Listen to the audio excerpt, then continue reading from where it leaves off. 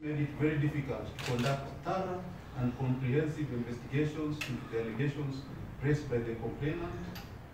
But secondly, that while investigations were still in progress, the director of DCI, that is the director of criminal investigations, Mr.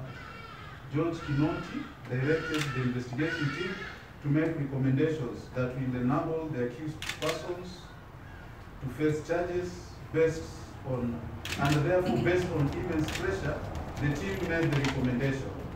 Now, Ms. Muriongi, for Director of Public Prosecution, buttressed the application by insisting that in spite of the office writing several letters to the investigating team, seeking evidence covering specific areas, they received no response.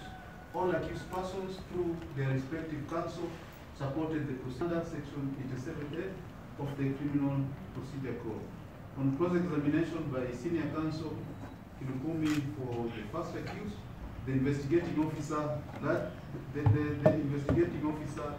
largely alluded to the contents of his Nderitu Gachagua, we know him as Riggy G, to the electorate as not being electorable.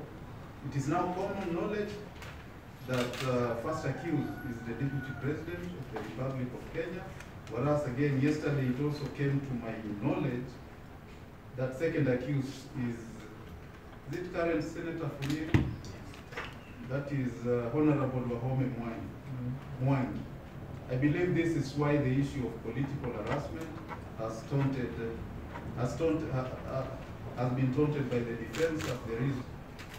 It will be repetitive for the court to delve into submissions of each individual counsel in respect to the instant applications, since they all associated themselves with the submission by senior counsel Kilukumi for the first accused. Essentially, they are of the view that first accused was the principal target